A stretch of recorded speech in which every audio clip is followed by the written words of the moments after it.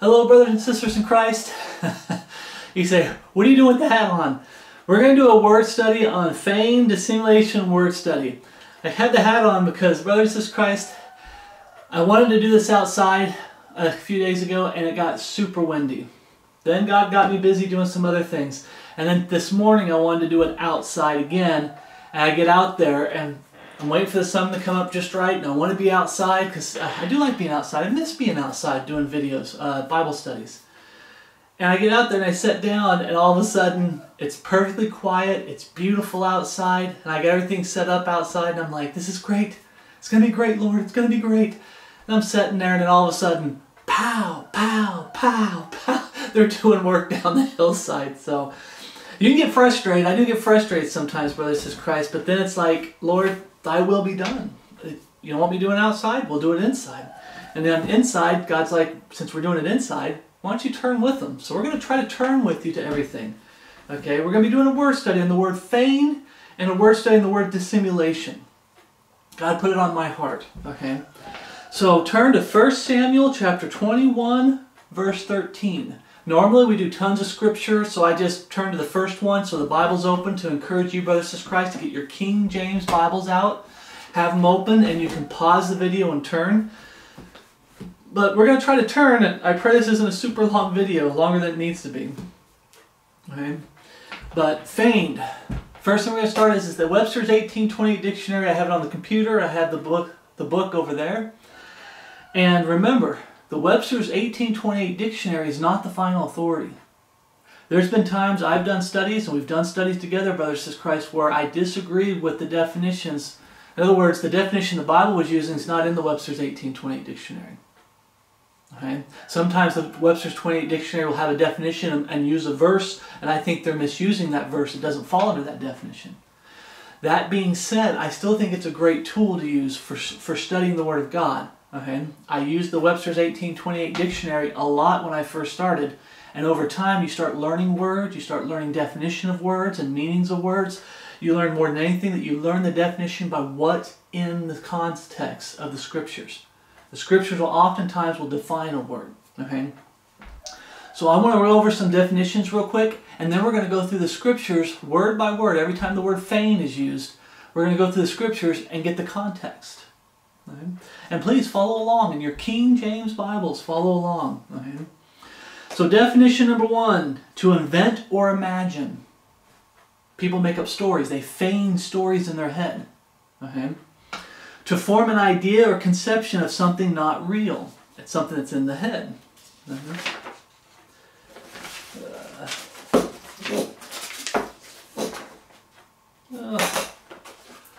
A little twig from outside. Like I said, it got windy one of the days I wanted to try to do this outside, so forgive me. There was something bulging in the paper, and I was like, what is underneath all the paper? It's a twig from one of my trees. Right. To invent, imagine, to form an idea or conception of something not real. Some people feign stories. Some people, and we'll talk about this as we get through the definitions, some people will feign their life to be not as bad as it really is. When they do bad things, they'll downplay it and feign it to be not as bad as it really is when it's bad. Okay? The most important part is coming to God broken and contrite spirit. How many times you've heard people say, I'm a dirty, rotten, filthy, low down, no good sinner. I'm the chiefest of sinners. I've said that. I meant it with Paul. When Paul says he's the chiefest of sinners, I'm like, Paul, to him, Paul's the chiefest of sinners. To me, I'm the chiefest of sinners. To everyone that comes to the cross broken, they should come to the cross with the, I'm the chiefest of sinners. I'm just as wicked as can be. Okay? But you'll have people that will say that, but then when you start calling them out for their sin and their wickedness, they downplay it. I'm not that bad. I'm not that bad. And you're like, wait a second. One minute over here you're saying you're the chiefest of sinners, but then over here you're trying to downplay your sin. Oh, you're not that bad. That's what this definition is, to invent or imagine. They downplay, they brainwash themselves to believe a lie that their life really isn't that bad. I'm not that bad. 2, to make a show of, to pretend, to assume a false appearance, to counterfeit.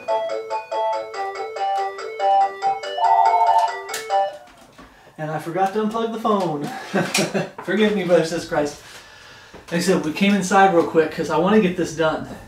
But here it is, definition number 2. To make show of, to pretend, to assume a false appearance, to counterfeit. Okay? False appearance. We're going to see this in the scriptures. Okay? Someone pretending to be someone they're not. The Bible talks about wolves in sheep's clothing. I'm a sheep. I'm just like one of you. But they're a wolf. Okay? 3. To represent falsely. To pretend, to form, or relate a fictitious tale. To represent falsely. The Bible says that we become, when we get saved, brothers in Christ, we become ambassadors for Jesus Christ. You have some people out there that aren't in Christ Jesus, but they're trying to represent falsely. They're trying to pretend to be ambassadors for Jesus Christ. But it's not the Jesus Christ of the King James Bible, but they're trying to copy, counterfeit. Okay? To represent falsely, to pretend, to form or relate a fictitious tale. Once again, you have a story that isn't real. But in your head, you feign it to be real. You want people to think it's real. People preaching, I'm not going to be 100% on it. Telling it, you can make up a good story like a parable that has a good meaning that can help people. By all means, I'm not against great stories that help people, like parables. Like Jesus, our Savior, was preaching. Parables. But a lot of times I find out, men behind the pulpit in these Bible buildings, half their stories aren't true. But they want you to believe it's true. What is that? It's a fictitious tale. It sounds good. It sounds good. It excites the people. I'm going to tell this story. Right? Is it real? Well, what is real? What is truth? Remember Pontius Pilate? What is truth? Yeah, it's true, if it's true to him or if it's true. No, is it a true story or is it a parable? Is it a story that you made up to make a point? There's nothing wrong with making up a story to make a point. But when you stand up there and say, hey, this happened to me and I saw this, and you tell this grand story that just sounds so great, that lines up to what you're teaching, is it true? We're supposed to be about truth, brothers and sisters. We're not supposed to be about lies. Verse 4, to dissemble, to conceal. Conceal what? The truth. That's what feigning is, to conceal. Okay? You can conceal the truth. So 1 Samuel 21:13. Okay? 21:13. That's our first stop in the King James Bible. So let's get to the Bible and let's start going through the words. So those are the definitions that the Webster's 1828 dictionary has. But like I said, this first time that the feign is used, the Bible defines it. 1 Samuel 21:13. And he changed his behavior before them. Who's he? King David. Because if you read verse 12, it says, and David laid up these words in his heart and was sore afraid of Achish, the king of Gath. Okay? King David's on the run from Saul, and he's in a heathen nation, heathen territory, and he goes to a place, and it says here, and he changed his behavior before them, King David. And feigned, he's anointed king, but he's not reigning as king yet. And he feigned himself mad in their hands. He feigned himself mad in their hands. So what's feigning them? Is King David mad? No. Mad in their hands. And scratched on the doors of the gate and let his spittle fall down upon his beard. What does the feign mean? He changed his behavior. Why did he change his behavior? To deceive them into thinking that he's mad.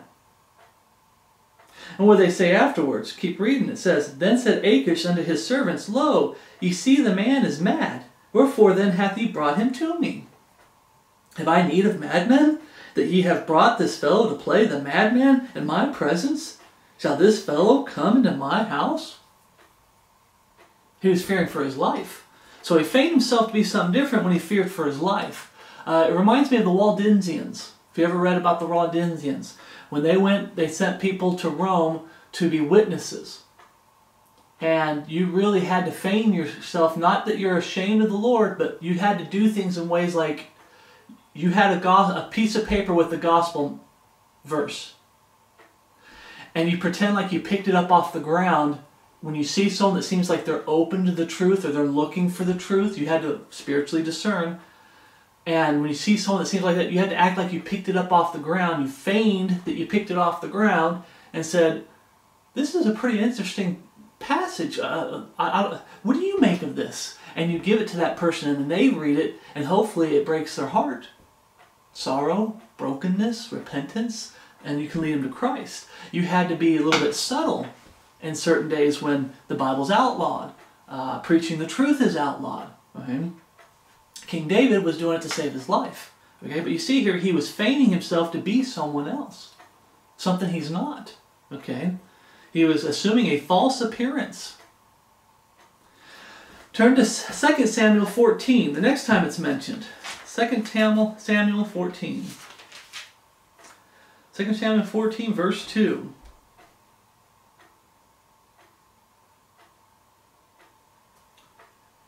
And Joab sent to Tekoa and fetched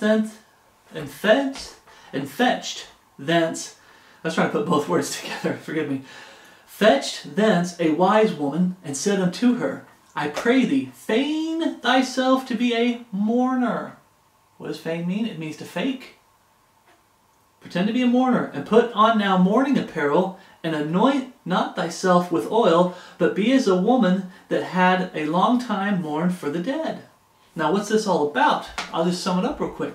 You have Joab, and you have Absalom. Absalom killed one of his brothers because he raped his sister. And he runs from the presence of King David, and he's running, and he's in exile. And Job's trying to bring him back from exile, so he has this woman come. If you know the whole story, you can take time to read the whole story. Feigning herself to be a mourner, and she tells a tale, a story that isn't true. And they talk King David into inviting Absalom back. Okay? But you see here, the word feign, what does it mean? To fake. She's faking to be someone she's not, and she gives a fake story. She's feigning a story. Right? Once again, it means that they're fake. It's not real. She's not really mourning. That story she gives King David is not true, but it's got a meaning, but it's not true. Turn to 1 Kings 14:5. 1 Kings 14:5. 1 Kings 14:5. And the Lord said unto Ahijah, Behold, the wife of Jeroboam cometh to ask a thing of thee for her son, for he is sick. The wife of Jeroboam, very wicked man, Jeroboam.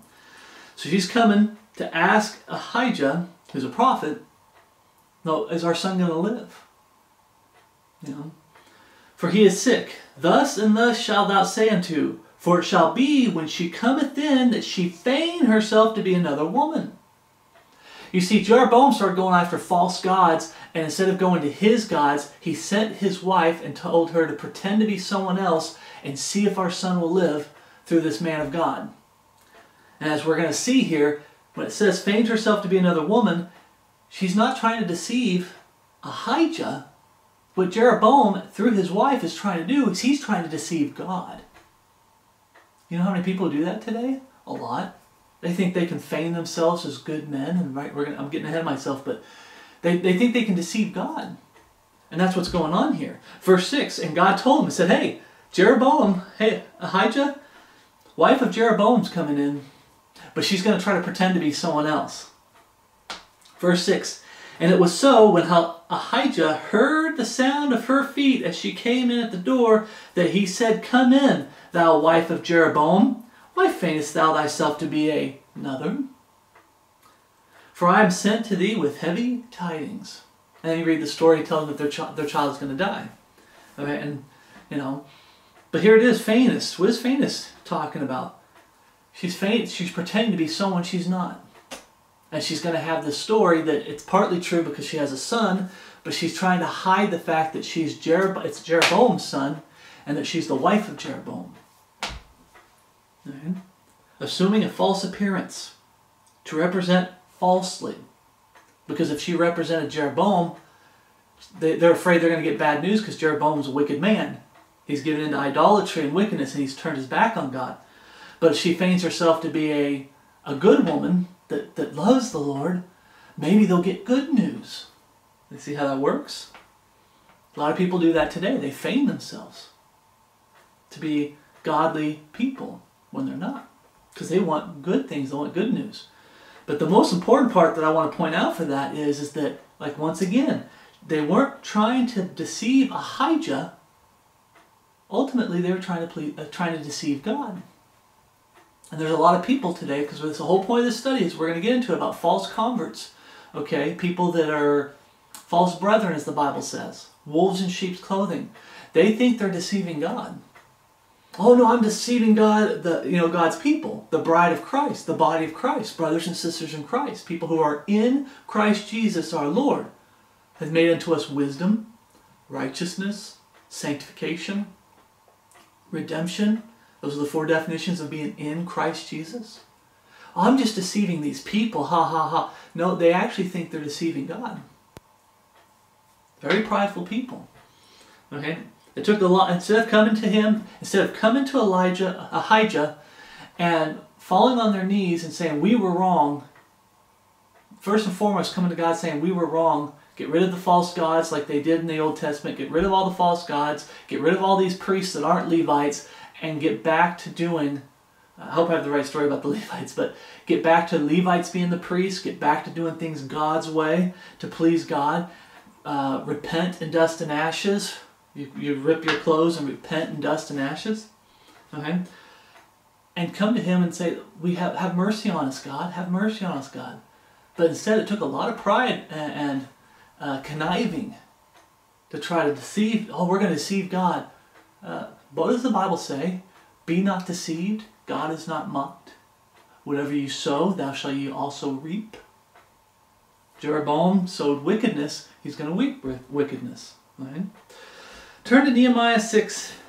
Next one to choose is Nehemiah 6. Nehemiah 6:8.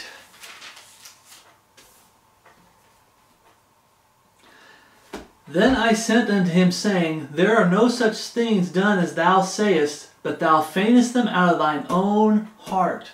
Here's a good example. Thou feignest them out of thine own heart. People make up stories. Okay. I went a little bit too far over here. But 6:8.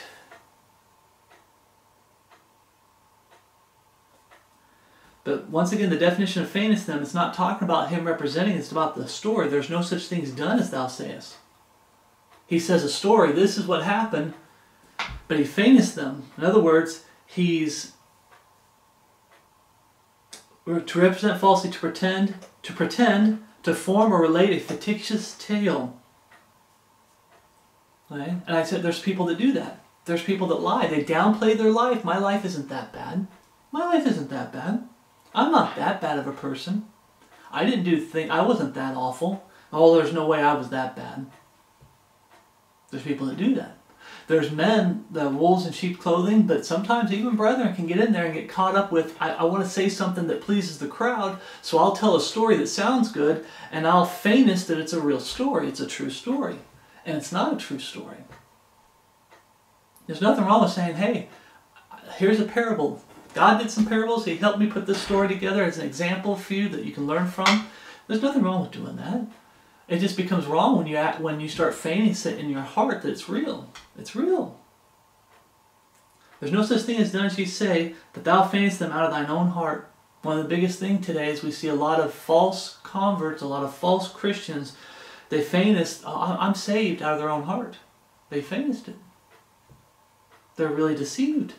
And we try to show them the truth because they refuse to repent. They have the knowledge. They don't truly have faith. And we're going to show it in here. They don't truly have faith in the finished work of Jesus Christ on the cross. They have the knowledge of the finished work of Jesus Christ on the cross. They don't confess. Well, oftentimes they don't confess both in prayer. They don't ask God to save them. And they'll sit there and say, God saved them. But look at this passage how it says, but thou feignest them out of thine heart. There's no such thing done. God didn't save you. But thou feignest it out of thy own heart. And I'm not trying to be mean. I always try to preach truth to them. I try to preach the gospel. I want to see people get saved.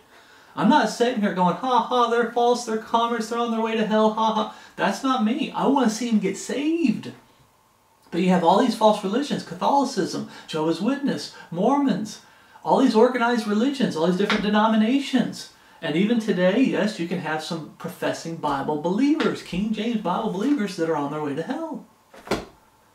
Why? Because they feign it out of their own heart. They don't really believe it. Because if they believed it and there's truth, they have a love of the truth, I'm getting ahead of myself, and they truly believe it, when you show them the passages on how to truly get saved today, the true plan of salvation, they'll want to do it. They'll want to do it. They want to get saved. They want the truth. Not man's truth. Not their own truth. They want God's truth. Found in the King James Bible. Right? Let's get to the next one. Psalm 17:1. Psalm 17:1. I'm getting ahead of myself. Please forgive me, brothers and sisters in Christ. We're going to get in. When we hit the New Testament, they're going to give a definition of it. We're going to go through all the words in the New Testament, but I want to do the whole thing because we want to do the whole study. It's not hard. But we're going to get into the New Testament. It's going to show exactly, like, that's a false convert. That outlines a false convert today. And how are people deceived? The Bible says, by good words and fair speeches, deceiving the hearts, the hearts, the hearts. Once again, the heart. Thou feignest out of thy heart, thy own heart. But with good words and fair speeches, deceiving the hearts of the simple.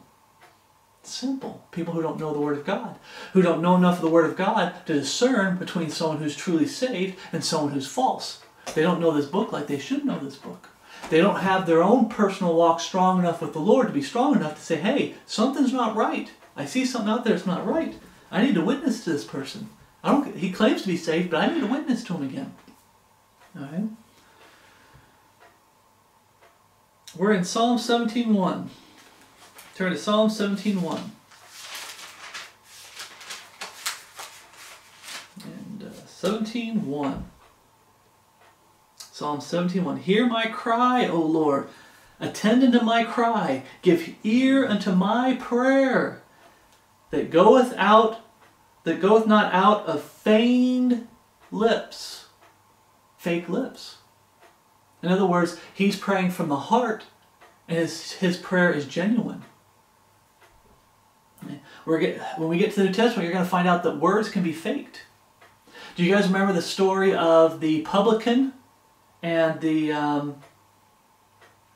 Pharisee and the publican? And Jesus taught, and he said that when thou prayest, do it behind closed doors in the closet. Don't be up there in the synagogues for long prayers and pretenses to be seen of men, to get praise of men. King David saying, I'm not just praying this prayer to be put on a show, to be seen of men, to say, oh, look, he's just so holy and everything, because look at his prayer, and look how long it is, and the words he's using. He's saying it's coming from the heart. It's coming from the heart. It's not fake. Lord, it's not coming from feigned lips. Attend to my cry. I'm crying out to you, Lord. In sorrow, in pain, in trouble, in tribulation. I'm crying out to you, Lord. It's real. So the definition of feigned here is fake. My prayer isn't fake. I'm not putting on a show. This is really happening, Lord. I'm not making up the story. This is really happening to me, Lord. I need your help. I need your guidance.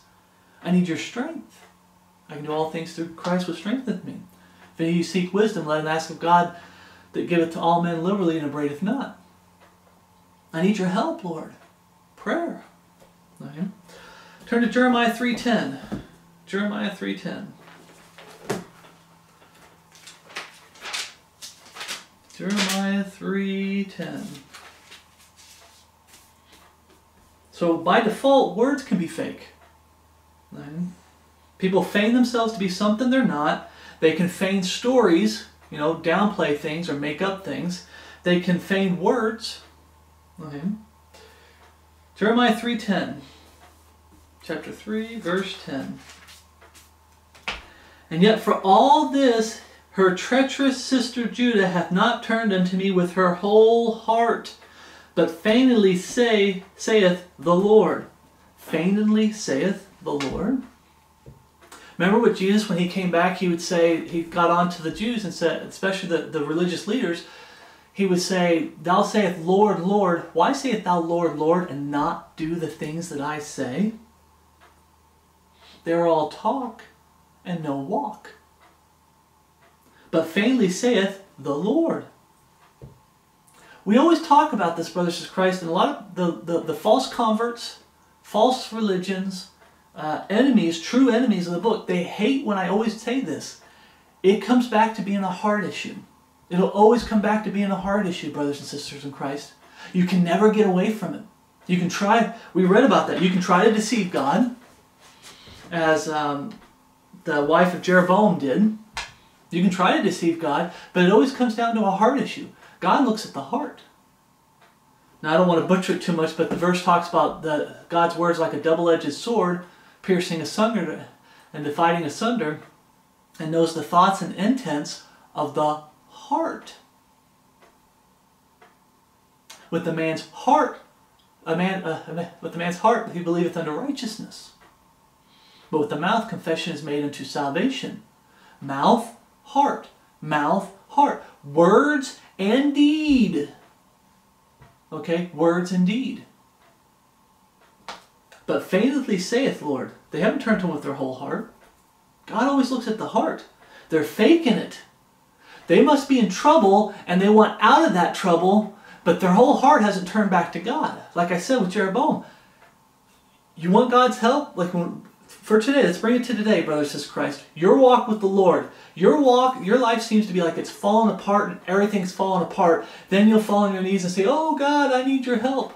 But do you ever stop to look at why it's fallen apart? And say, Lord, I'm sorry. I screwed up there, Lord. I'm so sorry I screwed up there. I did wrong there. I gave into temptation there. I gave into worldliness there. I tried to be a man pleaser here. Whatever. And fall on your knees in repentance first. And say, Lord, I was wrong. I am so sorry, O Lord. I don't want to make these mistakes again. I need help, O Lord. Then you turn to God and say, Lord, I need help. But you have a lot of people that refuse to repent for salvation. They refuse to repent in your walk with the Lord. But anytime you get into trouble, I'll fall down and, Lord, save me. Lord, save me. Oh, come on, Lord, save me. But your heart's not all the way for Him. Because if it was, you repent first.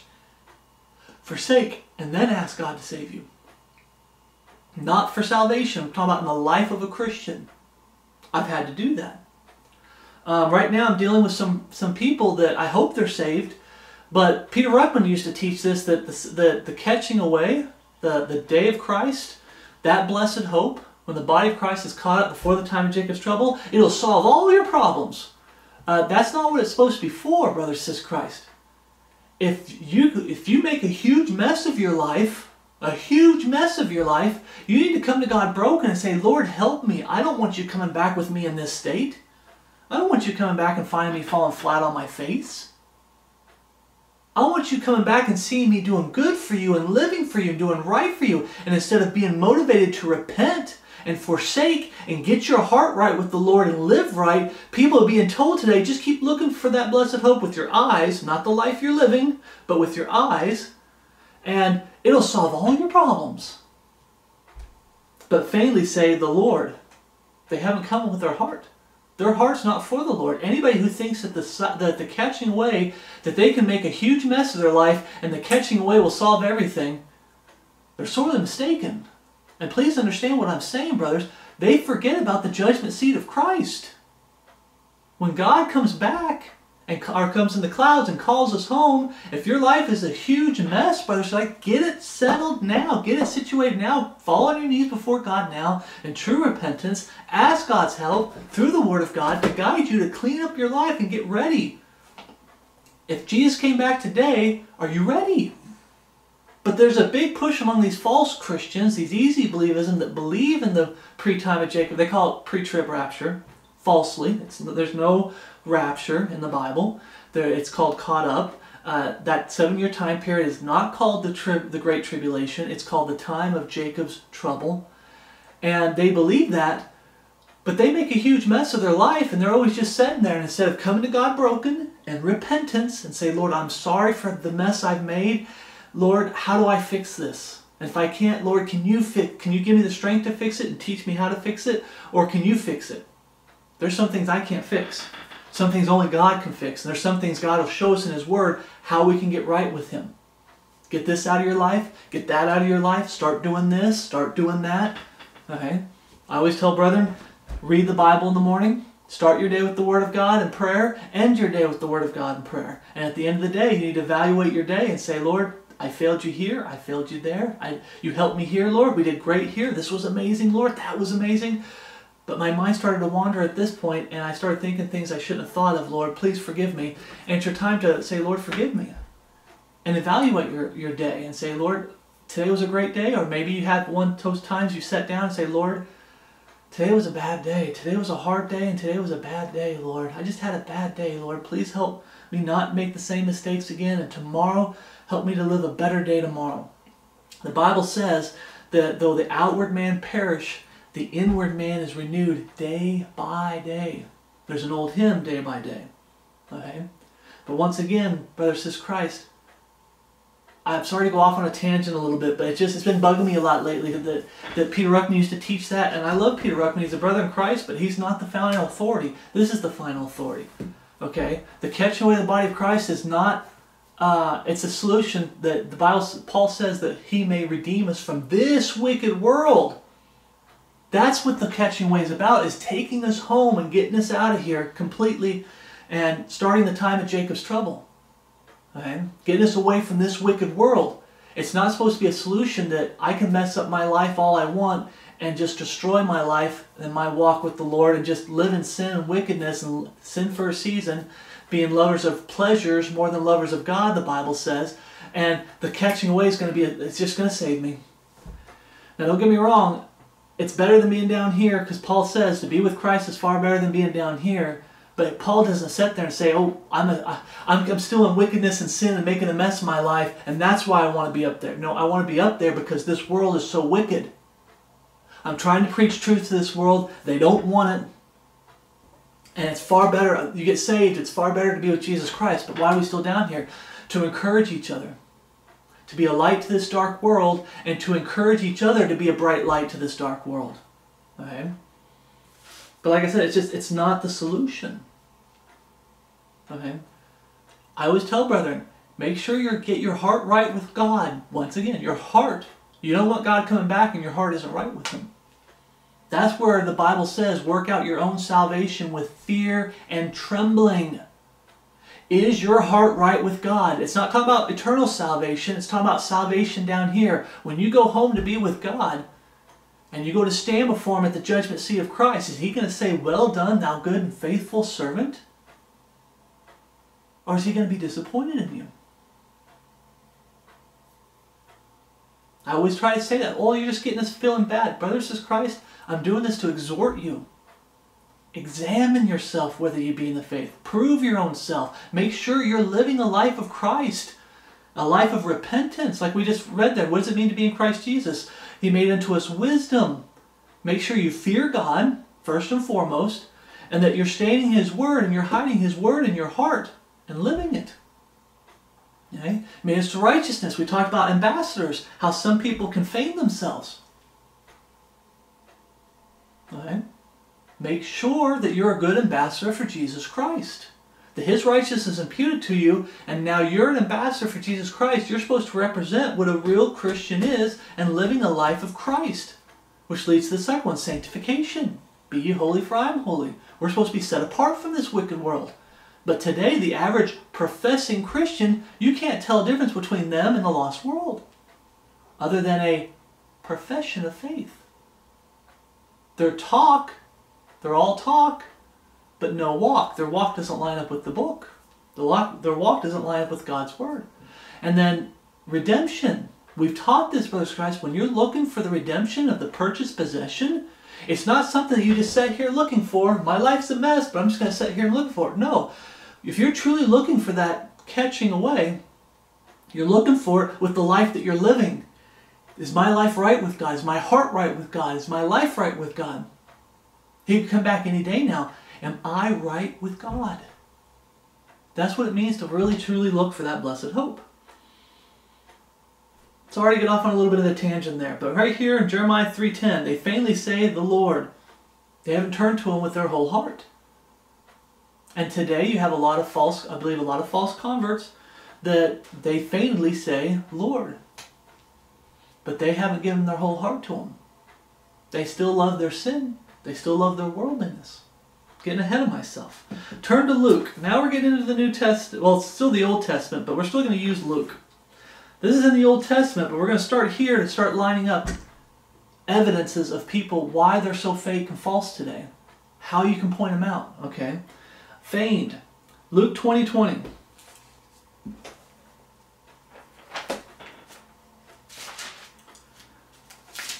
Luke 20:20.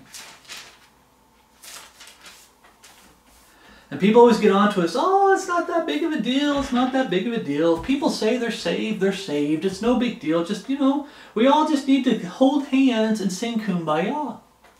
And like I said, their number one way of trying to deceive you is with good words and fair speeches, deceiving the hearts of the simple. And their good words and fair speeches, remember we talked about this in the last study we did. It's not about the Word of God being the final authority. It's the message that matters. It's not the word that matters, the perfect written Word of God. It's the message. Man's words, good words, and fair speeches. And they deceive the hearts of the simple. Luke 20:20. And they watched him and sent forth spies, which should feign themselves just men, that they might take hold of his words, that so they might deliver him unto the power and authority of the governors. And this is where he's being tested, and they ask him, is it lawful to give tribute to Caesar and everything? But look what it says there, brothers and sisters Christ. It says, which should feign themselves just men. You mean you can fake righteousness? You can fake being just? Good words, fair speeches. That's how, I'm going to keep using that verse because that's how they fake it. This is what real righteousness is, but how can you tell if their righteousness is real? Right here. Is Jesus' righteousness imputed to him? Remember, there's two definitions for righteousness. There's righteousness in the Bible that talks about like sinless perfection. There's none righteous, no, not one. There's none that understand it. There's none that seeketh after God. They've all gone out of the way. They've together become unprofitable. There's none that doeth good, no, not one. There's none righteous, talking about sinless, being sinless. Only Jesus was righteous. Only Jesus was sinless. Then there's the definition of righteousness as being right in God's eyes. In the Old Testament, you had your sins covered, not taken away, and you could live right in God's eyes. And there's men that were called righteous. King David was called righteous. Okay? So there's righteousness saying my heart is right with God. And then there's righteousness as far as being sinlessly perfect. I'm not sinlessly perfect. I'm not righteous when it comes to sinlessly perfect. But there's people out there that'll feign themselves to be right, having a right heart in God's eyes. How can you tell if that's true or not? We have the Word of God here. What are their deeds? The Bible says, by their fruits you shall know them. So if you had the notepad or paper, I'd say write this down. Here's the first step. They can feign themselves to be just men. Today, you can have people that look holy and godly, and in these religions they put on the garb and they have all these ceremonies and everything, and boy, they can put on this big pomp and show. Okay? And they can feign themselves to be just men. Now, the Bible also says, okay, that Satan, don't you remember Satan? Satan has transformed himself into an angel of light. And I don't want to get into it too much, but the angel of light. Why is it an angel of light? Angel are men. They look like men. Okay? Jesus is the angel of the Lord. He wants to copy God. He wants to be God. Jesus is God. So he tries to copy him by saying, I'm going to transform into an angel of light. Light, knowledge, wisdom. What is Jesus called? He says, I'm the light of the world. Okay? He's the light of the world. Satan is a counterfeit. He feigns himself to be Jesus Christ in the future.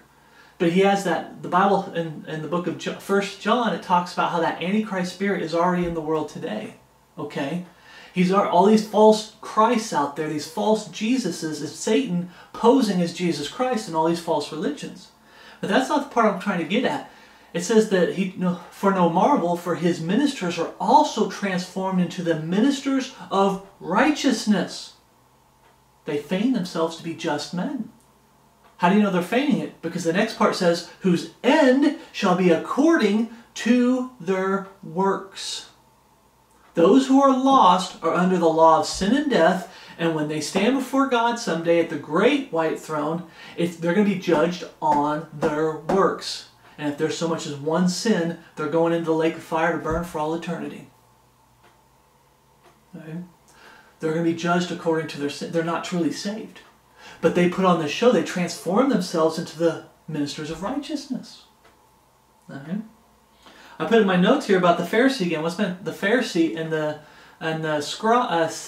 Pharisee and the publican. Pharisee and the publican, where the Pharisee said up there, I'm not as other men are. And he goes through all these works. But God looks at the heart. And you look at that publican, and he's like, he wouldn't even lift up his eyes to heaven, but smote on his breath and said, Lord, be merciful to me, a sinner. Okay? One of the biggest things is you'll have all these people that like to pretend and put on a show of feigning themselves to be just men. Oh yeah, I'm a sinner, you're a sinner, we're a sinner, we're all sinners. But when you actually back them in a corner with their personal sins, not a generalized idea of what sin is, but their specific personal sins, their attitude changes. They're no longer trying to act like righteous men. You start seeing right through them when you see the Bible and say, hey, wait a minute, you don't line up with this, and you call them out specifically and personally, they start turning against the Word of God. Okay? But you see here, they can feign themselves just men. 2 Corinthians 6:6. Turn to 2 Corinthians 6:6. Does it stop there? No, it doesn't. 2 Corinthians 6:6. There's a whole... I asked the Lord, brothers, says Christ, sometimes I said, Lord, in these last days, I said, Lord, if it wasn't for your word, and even at first glance, even with all the studying I've done, brothers, says Christ, hiding God's word in my heart, my own struggles with the flesh, my own struggles with the world, my own struggles with Satan, put on the whole armor of God, that you may be able to stand against the wiles of the devil. I look out there, and it's still, in these last days, it's still not like I can look and go, that person's false. Just by looking at him, that person's false. The counterfeits today look so close. Okay? So close. You look online, it's hard to tell the truth online because it's just words. How are we supposed to tell? The Bible says, by their fruits you shall know them. You can't see how they're living online. If you're watching this, I'm pointing at my computer. If you're watching, you can't see how people live online. It used to be you had house churches and you came together and you met together. And you lived around each other, and you could see how people are living, and you could tell. It was a lot easier to tell a false convert from someone who's real. But we're so spread out today, most of our fellowship is online. Because we're so spread out today. And it's like, it's hard to tell. But they can fake being just men. Okay. But about 2 Corinthians 6:6. 2 Corinthians 6:6. By pureness, by knowledge, by long-suffering, by kindness, by the Holy Ghost, by love unfeigned. Love unfeigned? You mean someone can fake love? How do they fake love? It's mostly with words. Sometimes it's with gifts. Oh, I don't want to go too far there, but I was going to say something, but I'll hold it back. Brother said, you can give gifts. So, oh, he bought this for me. He must really love me. That doesn't determine whether someone really loves you. Okay? The Bible talks about charity. Charity is self-sacrifice. Love is part of charity. But the Bible says there's no greater love than this, that a man lay down his life for his friend. Okay? I got frustrated there for a while, but Christ, and now I'm at the point where, Lord, that's just the world we live in, and I need to not be like that. I've had a lot of people, I believe some are saved, I believe some are false converts, but I've had a lot of people in my lifetime, been saved for 10 years now. I've had 10 years. I've had a lot of people that have a profession of faith that said, I love you, brother. I love you, brother. I'm here for you, brother. And now they treat me like I'm a servant of Satan. They have such hate, bitterness and hate and disdain towards me. What is that? Well, I believe a lot of them, it's love unfeigned. I mean, feigned, it's feigned love, taking it backwards. It's feigned love. Their love was fake. I remember in one of my studies I was talking to you, just kind of venting a little bit, so please forgive me, brothers in Christ. I vent a little bit sometimes in my studies. I was talking to you about how, you know, people would say that, I love you. And it's become like a salutation. It's just something you say in passing. You know, we go by somebody and say, how you doing? And we keep walking. I've had people do that to me. How you doing? And keep walking. It's a question. And when you ask a question, it's meant to be answered. You need to stop and wait for an answer. But they don't treat it like a question. It just becomes like a salutation. Same thing with with the word love. Today, the lost world has no clue what real love is. And these false converts, I was one of them, in these Babel buildings, with the easy believism, have no clue what real love is. But love has just become something that is faked. It's not real. But once again, most of the time, the love is faked in words. It's words, or like they try to bribe you with gifts. But their actions what matter, the fruit. True love is self-sacrifice. When you love someone enough, you're willing to give of yourself. You're willing to sacrifice your time to spend time with them, to pray with them, to talk with them. You spend donations. It's not a gift, but if, let's say you're poor and you've got this money and you're going to fix something on your house, and then someone over here has a brother in Christ over here has a medical emergency and they don't have money to buy medicine, and you say, you know what, I'm going to forego fixing my house so they can have medicine, and pray that the Lord will help me in the future. But it's called sacrifice. True love comes with sacrifice. Now, brothers in Christ, there's times where we have to break fellowship with brethren that have fallen away. They start, when it talks about they've departed from the faith and give themselves over to seducing spirits and doctrines of devils, having their conscience seared with a hot iron. And we have to say, okay, I can't fellowship with you. You have to put people out because they start turning on this book. You have to say, I can't fellowship with you because you have brethren that get back into sin and wickedness, and I can't fellowship with you.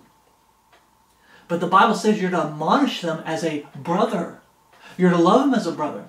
There's supposed to be a door there for them to come back. They repent, they forsake, they get back lined up with the book, they get that sin out of their life, they can come back in.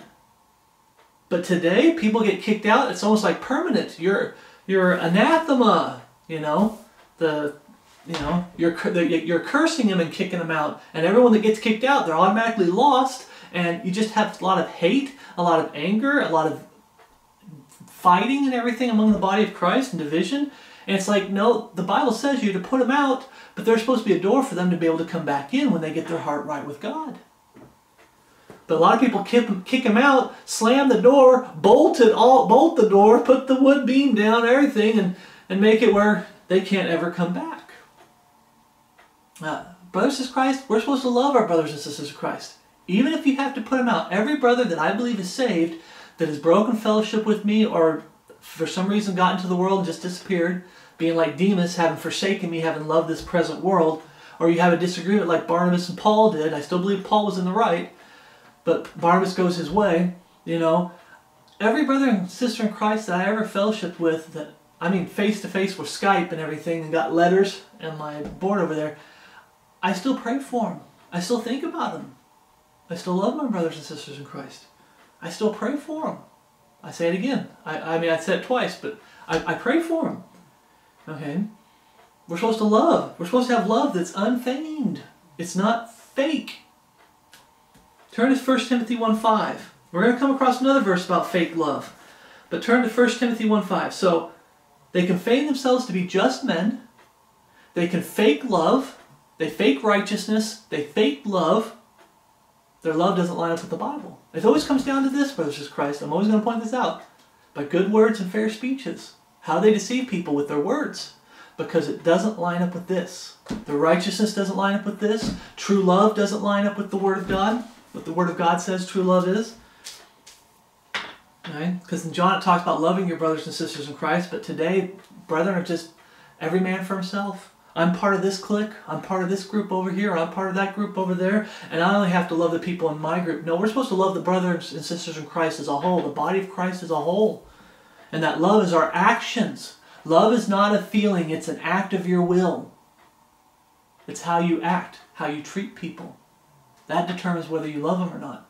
But today, you're told to ignore the actions, it's just the words. If someone says they're righteous, they're righteous. If someone says they love you, they love you. What about this one? 1 Timothy 1:5. 1 Timothy 1:5.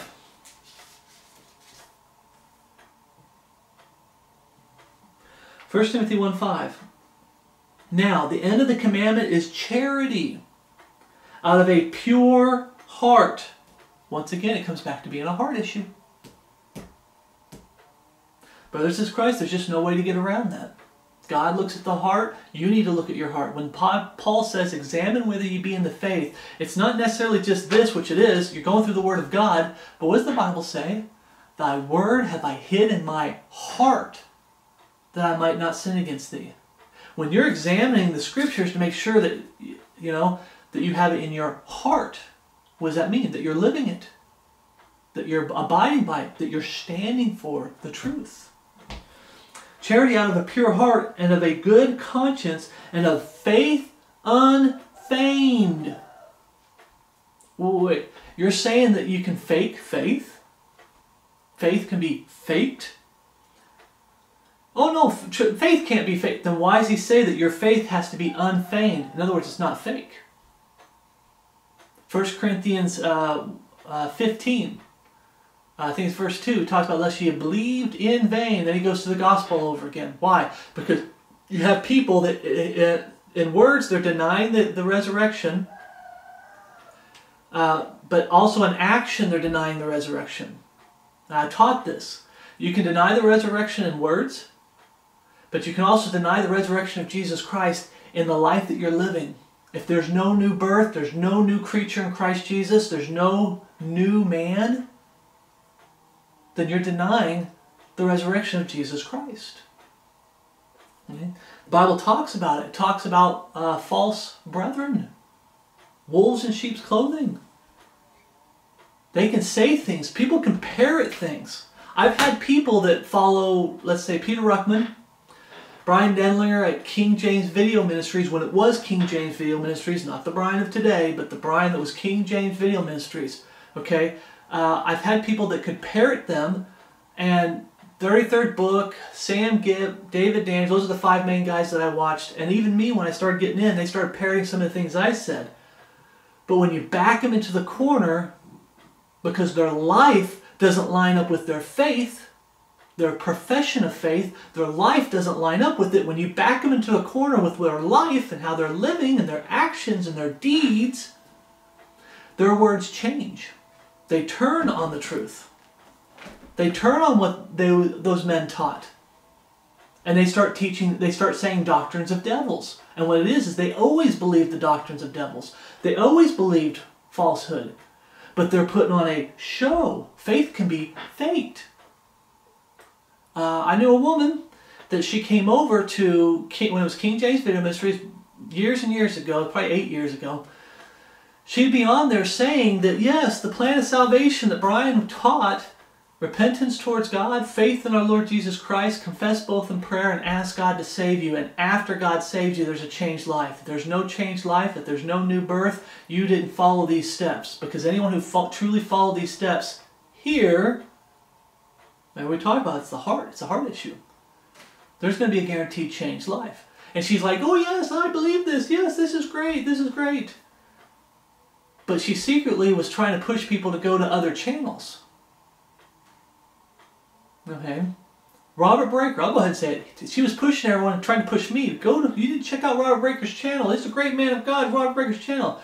I didn't know it. I didn't have time. I just didn't have time. I'm already following these 5 men. And I think I always leave out ex-Catholics for Christ. I was watching them for a little while until they just, when they got backed into a corner with, is it going to be this? Is the Word of God number 1? Or the world number 1? Is the wisdom of God what you're going to follow, or the wisdom of man? They chose wisdom of man and the world. And when it came to the Trinity, there is no Trinity. It's the Godhead of the King James Bible. I mean, it's a whole other thing. But she's pushing. I didn't have time. Later on down the road, if I can say it right, Later on down the road, I come to find out, Robert Breaker teaches a different gospel than Brian Denlinger taught. I mean, seriously, stop and let that sink in. I'm not saying that what I'm saying is how can you do that? I don't understand how people can do that, Brother Stein. When I find out that I'm following someone who teaches a different gospel than I preach, I'm done with them. But come to find out, over on Robert Breaker's channel, when it's only believe, repentance is a work, prayer is a work, it's only believe, she was over there saying, amen, that's the true gospel. But when she was over on Brian's channel, she was, Brian Denlinger's channel, when it was King James Video Ministries, once again, she was saying over there, oh no, amen, it's repentance towards God, faith in the Lord Jesus Christ, confess both in prayer and ask God to save you. What is that? She was faking faith with her words. Over here, she believes this. Over here, she believes that. I remember a man up in Canada that I call him a fish out of water. Okay? The Bible talks about, has his number, it talks about being tossed to and fro with every wind of doctrine. The wind's blowing this way, he's going that way. If the wind's blowing that way, he's going that way. He has no foundation. When he's with this group, this is what he believes. What that group believes. Then when he's with that group over here, it's what that group believes. When he's over here with this group, it's what this group believes. If he's over here, he's a chameleon. What is that? That's fake faith. When he's here, he has a faith, a profession of faith, but it's fake. And honestly, to this day, I don't even think he's a brother. I honestly don't. That man that's in Canada that I met, that was supposed to be a brother in Christ, to this day, I don't know what he actually believes. I don't. He's bounced from so many different groups that believe so many different things, he doesn't know how to stand. He's a chameleon. That woman that's trying to get everybody over, come to find out, she actually believed the false gospel of head belief alone. Faith alone, head belief. No repentance, no prayer. You don't confess both in prayer and you don't ask God to save you. That's what she really believed. What was she doing? She was hiding. She was assuming a false appearance when she was under Brian Denlinger's channel, back when it was King James Video Ministries. She was assuming a false appearance. Here we see, brothers and Christ, that faith can be faked. But how can you tell? It's all talk. Okay? It's all talk. And for most part, how do people mostly get deceived? Because their faith doesn't line up with this book. Chapter and verse. Chapter and verse. One of the biggest things that screw people up is they're not dispensational. I put out a video recently by a brother in Christ because I got asked a question about dispensational teaching. It's like, I have a study out on it. I know a lot of the brethren do. When you have someone who's non-dispensational, they're going to be completely messed up. They're going to be completely messed up. Okay? But you see there that faith can be faked. Turn to 2 Timothy 1:5. I found this interesting. 1 Timothy 1:5 talks about faith unfeigned. Then you go to 2 Timothy 1:5. The second letter, he has to go through it again and say, hey, it's chapter 1, verse 5. When I call to remembrance the unfeigned faith that is in thee, which dwelt first in thy grandmother Lois and thy mother Eunice, and I am persuaded that it is in thee also. When I call to remembrance the unfeigned faith, faith can be faked, brothers and sisters in Christ. Faith can be faked. That's why we're supposed to be hiding God's word in our heart. That's why the Bible says, beloved, believe not every spirit, but try the spirits whether they are of God. Because many false prophets have gone out into the world. Okay? We're to try people by this book. And if you don't know the Word of God, you're not rightly dividing, and you don't know the Word of God, how are you supposed to tell the difference between someone who's trying like wolf in sheep's clothing and someone who's genuine? We read there in 2 Timothy, Paul saying, this person's genuine. Well, how would Paul know that? He has the Holy Spirit, and it's the spoken word back then, in Paul's time. It's the spoken word. All right? But a lot of times in the Bible, we keep seeing it. Prove yourself. Prove your own selves. Prove. How can you tell the fake from the real? This is how, right here. Do they line up with this book? Does their life line up with this book? Not just the words. Does their life line up with this book? Turn to 1 Peter 1:22. 1 Peter 1:22.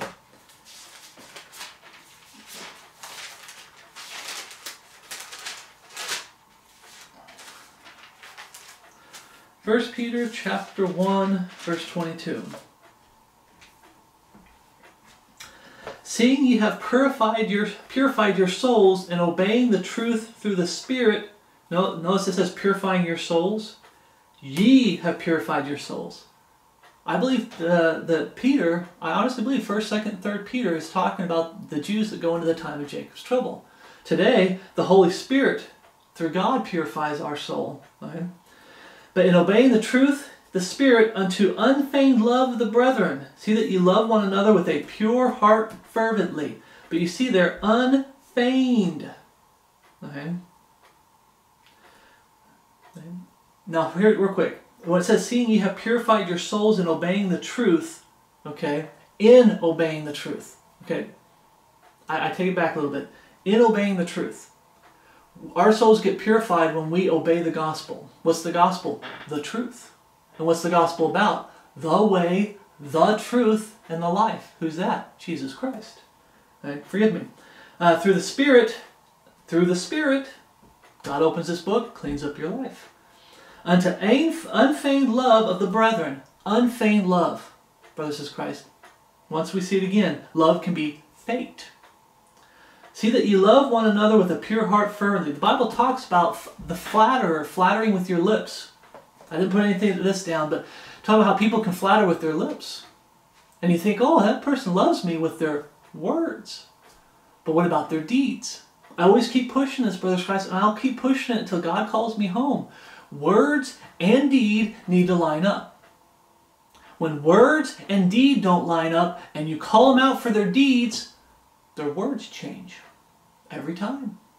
Every time. Right? Why? Because they're being called out for being fake. For being false. Right? Now, that woman that I talked about that was trying to get people over to a false gospel, she came into a group pretending to be one of you, and I believe the gospel that you guys believe, but she was trying to get them over to a false gospel. Right? But she had feigned, look, oh, I love you, brothers, says Christ. I love you, brothers. I love you, sisters. She was fake. 100% fake. Right? Turn to 2 Peter 2:3. So, to sum it up a little bit more is, you can feign just men. They can fake righteousness. They can fake faith. Good words and fair speeches. Does their faith line up with this book? They know how to parrot certain faith that is true, but are they living that faith? Does their life line up with their words? If they profess to believe that this Bible's right, that this is the perfect written word of God, are they correcting it? Are they adding to it?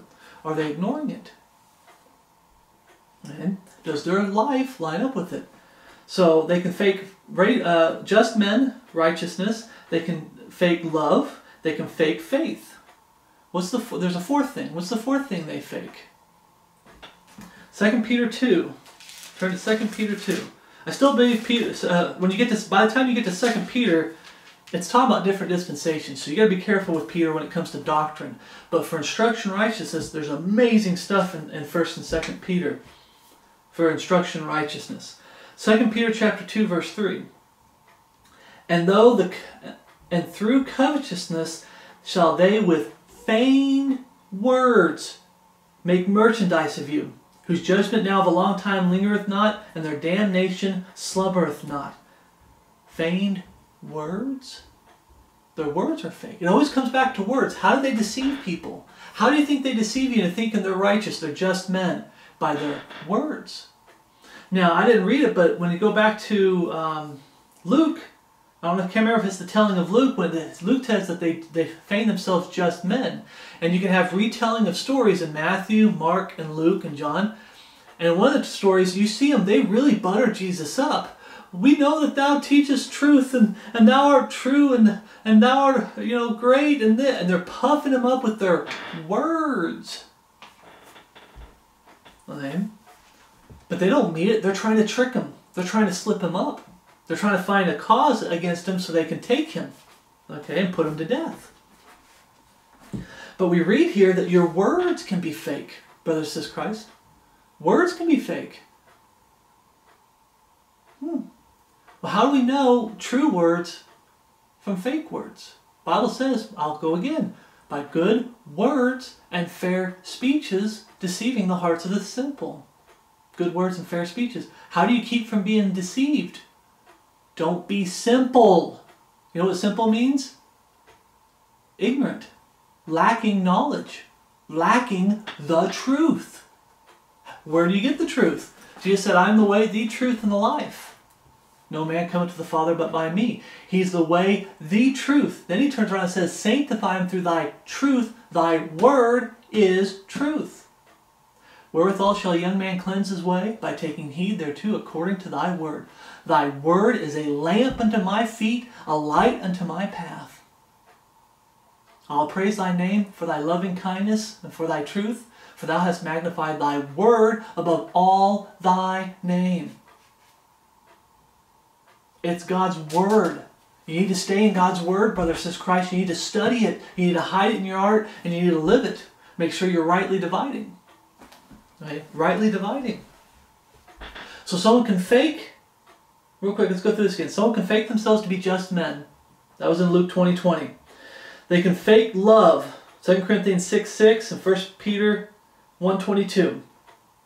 They can fake faith, 1 Timothy 1:5 and 2 Timothy 1:5. He warns Timothy, a man in ministry, you know, there's men out there and women, but mainly for ministry. Don't invite anybody into ministry with fake faith that aren't really a brother or sister in Christ. Make sure they're indeed the sons of God. Okay? Make sure they're real. They're genuine. They're not wolves in sheep's clothing. Okay? They're not tares among the wheat. And your words can be fake. How do people feign? Now, we read that in the Old Testament. All these different things that are going on in the Old Testament. What is it? They use these four things that we just mentioned to feign themselves as someone else. Their words, their love, their faith, and their righteousness. It's all fake. It's all feigned. It's not real. Well, brother, what do we do today? Like I said, sometimes it's hard to tell on the spot. But what I've learned is if you pray hard enough, I don't make it like you're not praying enough, but you pray. You pray, you stay in the Word of God, you keep hiding God's Word in your heart, you keep living it, and God will show them to you eventually. They'll start showing themselves. They'll slip up in their words. If you're online, I'm pointing over here online, they'll start slipping up in their words. They'll be like, oh, I'm one of you. And as you get from doctrine to doctrine, when you get to instruction and righteousness, when you're doing Bible studies, over time, they'll start saying things that go against this book. It'll just come out because the Bible says, out of the abundance of the heart, the mouth speaks. They can try to lie, they can try to lie, they can try to lie, and they put on this show, but eventually their heart comes out. They can't hold it back forever. You got to be patient. And you've got to use spiritual discernment and hold them accountable to this book. Okay? Turn back to Romans 12:9. What about dissimulation? Romans chapter 12, verse 9.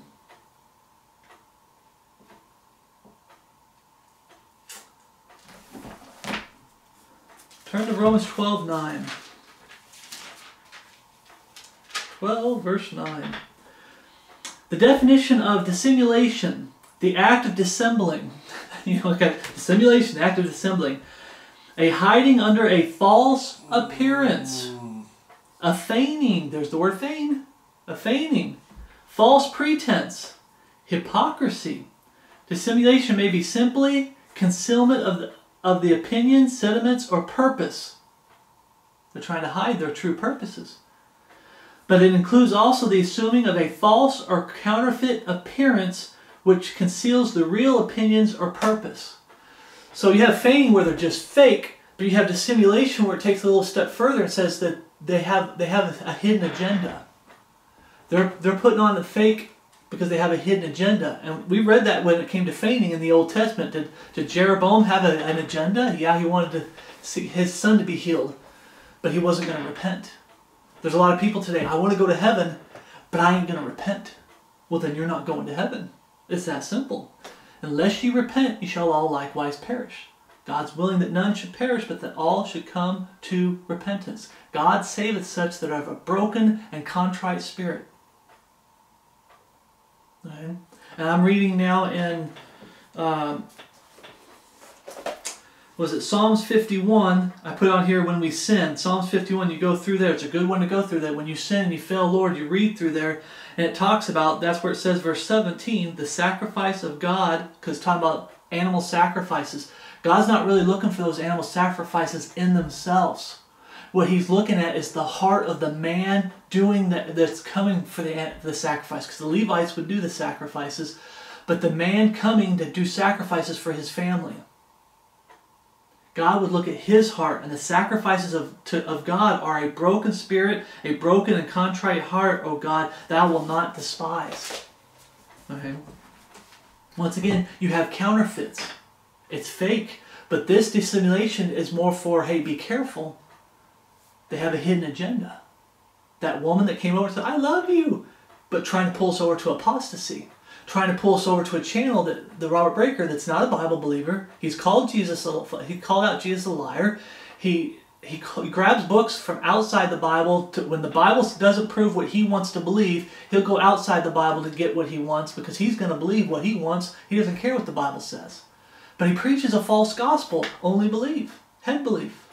They have the knowledge. What about repentance? Well, that's a work. What about prayer? What about asking God to save you? With the heart man believeth unto righteousness, with the mouth confession is made unto salvation. Unto salvation. It comes before salvation.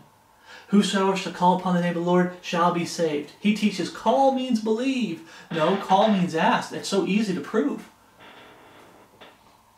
It means ask. You're asking. In the Old Testament, when men began to call upon the name of the Lord, they began to asking God for help. What do we do here? What do we do there?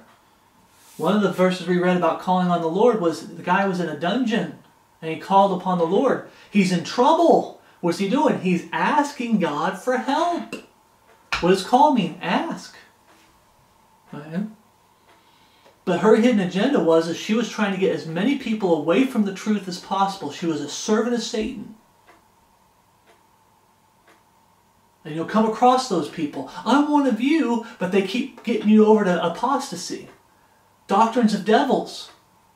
Groups where sin is, like, they can get you to a group where, hey, we're one of you, and then they get you over to a group where sin abounds. They're very fleshly and worldly. Right? They have hidden agendas. But Romans 12:9, let's get into this. Dissimulation.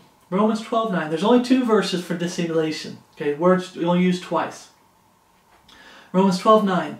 Let love be without dissimulation. Abhor that which is evil, cleave to that which is good. Let love be without dissimulation. What does that mean? You don't fake it to get something. You don't have a hidden agenda. Love's not supposed to have a hidden agenda. You see that out there in the world. These people, they love you, and they're really nice to you, and then you find out they want something. That's why they're loving you. That's why they're being nice to you, because they want something. Those men that came to Jesus, they were buttering him up like, I love you. They're buttering him up. What? They want something. They have a hidden agenda. Be careful of flattering words. I warned a brother in Christ that's wanting to be in ministry and everything. I said, one of the things I had to learn was you have to be careful. Everyone that pats you on the back isn't your friend. And all those that it seems like they're kicking a little dirt on you, they're not always your enemy. In other words, they're trying to correct you. People who are always trying to correct you, that doesn't necessarily mean they're your enemy because they're trying to correct you. And those that flatter you and pat you on the back all the time, not always your friend. You have to use spiritual discernment. The Word of God, the Holy Spirit, spiritual discernment. But it says here, let love be without dissimulation. Don't fake love because you want something. It needs to be genuine. It needs to be real. It needs to be true. When you love your brothers and sisters in Christ, you need to do it because you actually love them. And if it means sacrifice, that you have to give of yourself, then you give of yourself. Turn to Galatians chapter 2:13. Galatians chapter 2, verse 13. Galatians chapter 2.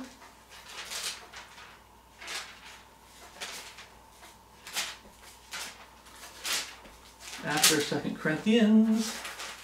Galatians chapter 2, here we go. Chapter 2, verse 13. And the other Jews dissembled likewise with him. Talking about Paul. This is talking about the story about when Paul came to correct Peter, but Paul's telling the story about Peter, where he started, when the Jews came, he would withdraw himself and act like those Gentiles were still dirty and heathens and unclean in his actions, not his words, in his actions. He would withdraw himself and act like they weren't saved and only hang out with the Jews. And then when the Jews left, he'd go back over to the Gentiles and say, hey, everything's good now, they're gone, everything's good.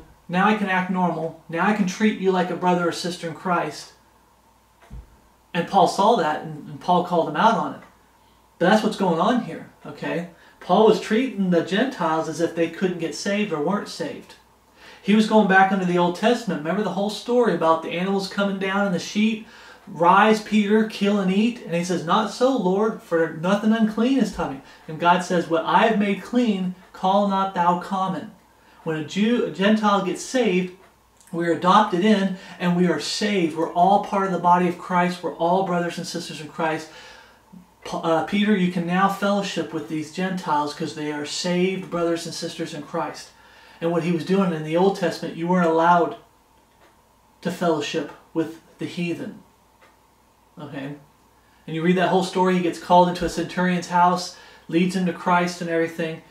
But here he starts going back into the Old Testament and he starts acting and withdrawing himself. It says here, and the other Jews, when they saw Peter do this, the other Jews dissembled likewise with him. He set a bad example. Insomuch that Barnabas, here it is, Barnabas also was carried away with their dissimulation. What was the dissimulation? They had a hidden agenda. They wanted to please these evidently these religious Jews, these high-level Jews or respecter of persons, as the Bible talks about. There were certain Jews there that Peter had a respecter of persons towards. And he wanted to please them more than pleasing God. And so he would separate himself. And he'd put on a show, feigning himself when they were around to act one way. And when they weren't around, he would act a different way.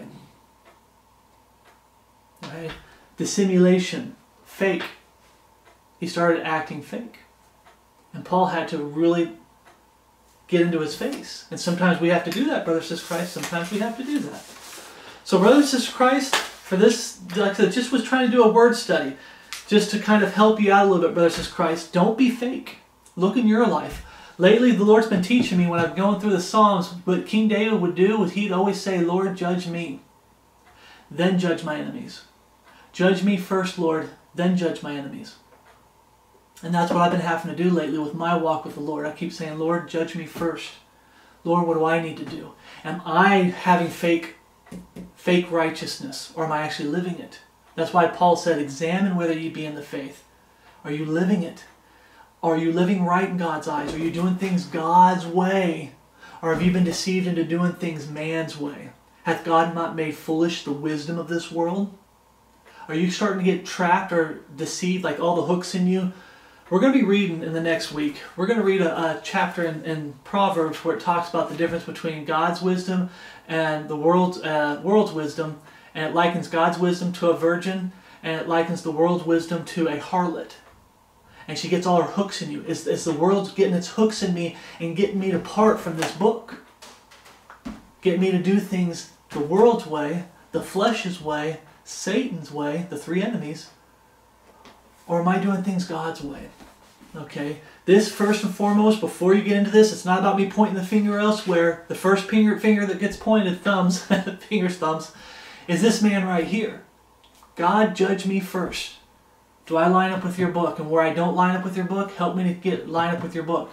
Get the wickedness and sin out. Get the worldliness out. Get the world's way out. Get doctrines of devils out. If you start swaying in a different, start believing things that are contrary to the Bible, get back to lining up with the Word of God. Okay? Judge me first, Lord, then judge my enemies. Okay? Judge me first, Lord, then my brothers and sisters in Christ, then the enemy. Okay? That's how it works with me. And that's I'm learning from the Bible. Okay? So brothers and sisters in Christ, please, please, this whole study, take it to heart. And remember, you need, in these last days, you need to have your guard up. Put on the whole armor of God. You need that shield of faith. You need to have that sword. Gird up your loins. Remember what girding up your loins is. You gird up your loins to go to work. You gird up your loins to go to war. We fight for the truth. We live the truth. We need to do both. Okay? You gird up your loins with truth, and it's that sword, that double-edged sword that cuts both ways. Lord, judge me first. Then judge my brother and sister Christ in the world. Judge me for. It's a sword that cuts both ways. Okay? So brothers and sisters in Christ, please, please, please make sure you line up with the book. Make sure you're staying in the Word of God daily. Make sure you're praying that God opens the Scriptures to you, and you're praying to God about your day-to-day walk with the Lord. And don't be that simpleton. Good words and fair speech is deceiving the hearts of the simple. Don't be that simple. I come across those professing Christians out there all the time, and they're very ignorant of Scripture. With their words, they know how to copy with whoever they follow, that respecter of persons, that lowercase g God. They can parrot what he said, but they don't actually know the Word of God for themselves. Make sure you're reading the Word of God every day. Try to go through the Bible 2 or 3 times a year, the whole Bible eventually. But I always tell people who are newly saved, start with the Pauline epistles, Proverbs and Psalms. The Pauline epistles, I throw John in there, 1st, 2nd, and 3rd John in there. I say get those down really good. Every once in a while, occasionally go into the Gospels and reading the Gospels and stuff like that. Like I said, the whole Bible is important. But eventually you get to the point where you should be getting through this whole book 2 to 3 times a year, brothers and sisters Christ. And hiding in your heart and talking to the Lord about it. Don't be deceived. Okay? There's a lot of fakes and frauds out there, and their whole goal is they're servants of Satan. And their number one goal, brothers and sisters Christ, is to mess you up. Their number one goal is to put as many roadblocks in front of the lost world as possible to try to prevent them from getting saved. But if you know your Bible as I know your Bible, if someone dies in unbelief, it's on them. It's 100% on them. If they truly want the truth, God will send it to them. He'll send someone to preach the truth to them. They'll come across the King James Bible. They'll come across a gospel tract. Okay? They'll come across something. God will lead them to the truth if they want the truth. But the number one job of these Satanists, servants of Satan, is they're putting out as many roadblocks to try to prevent people from getting saved. Then when someone does get saved, their second job is to mess that person up when it comes to doctrine, when it comes to truth, and when it comes to sin and wickedness. They try to entice you and tempting, and they do everything they can to mess you up as a child of God. Brothers and sisters Christ, be sober, be vigilant, for your adversary the devil going around like a roaring lion seeking whom he may devour. And then it goes in the verse of him Satan transforms himself into an angel of light. No marvel that his ministers should also be transformed into the ministers of righteousness. But he goes around like a roaring lion seeking whom he may devour. Put on the whole armor of God. Helmet for a hope of salvation. Being in Christ made unto us redemption. We're supposed to be looking for that blessed hope with the life we're living. That's what that helmet is. It's not about salvation when we first got saved. It's about salvation from this life. We're supposed to be looking for that blessed hope with the life we're living. That's what that helmet for a hope of salvation. We find out that it's the hope of salvation. Breastplate of righteousness. We represent Jesus Christ. We're ambassadors for Jesus Christ. His righteousness is imputed to us. We're supposed to be a light of Jesus Christ to the world. His light's supposed to shine through us. And I talked about girding up your loins with truth, the sword. Above all, putting on the shield of faith. You're able to quench all the fiery darts of the wicked.